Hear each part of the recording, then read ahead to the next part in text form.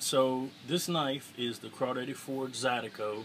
It was sent to me for review and critique by Crawdaddy Forge. It had a couple stops before me, it's got a couple stops after me, so I'm getting it right in the middle.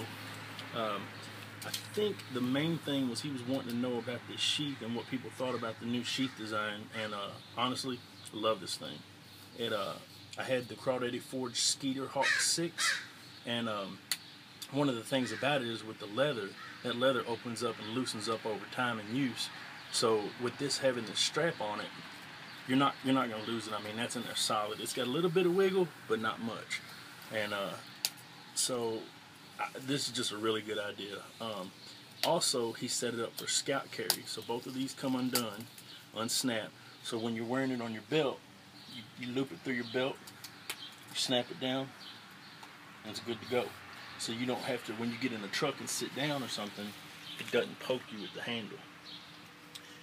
Speaking of the handle, it's Cocobolo wood with copper pins and tubing, and it's a rasp file knife. That's where you see the pattern on the inside of it.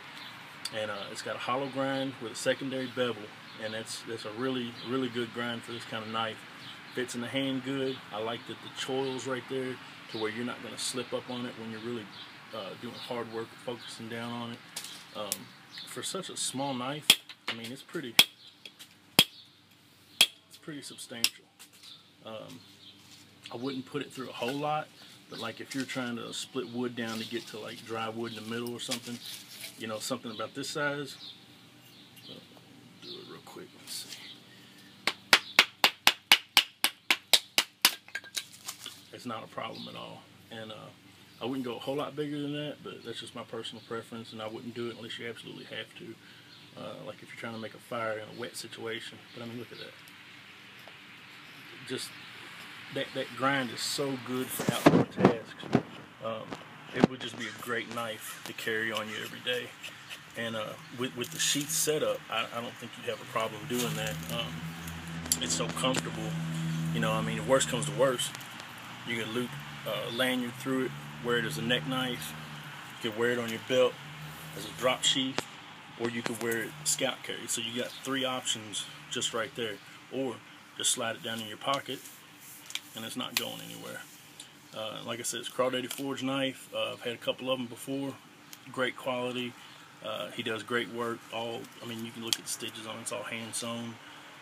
It's just all around good knife. And as far as the critiques on it, the only things that I would change is the belt that I tried it with was a fairly wide belt. I would make these two straps here maybe a 1/4 inch longer, just so you got you know, if you're trying to accommodate a bigger belt. And I would make this piece of leather right here just a little bit thicker, because it makes me nervous a little bit. So I would make this just a little bit thicker. But you know, the quality of this thing's top notch. It's got a welt down here in the middle of it. It's just a great knife. And a great sheath set up all around. And the other thing, I would finish this spine.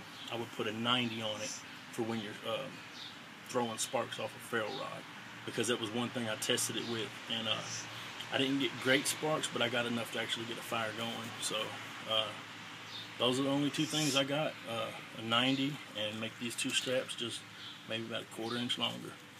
Other than that, it's top notch. So, and like I said, I've owned Crawdaddy Crawdaddy Forge knives. Both of them are great, and this is another one in the line, and it's the Crawdaddy Forge Zydeco. Look him up online, Crawdaddy Forge.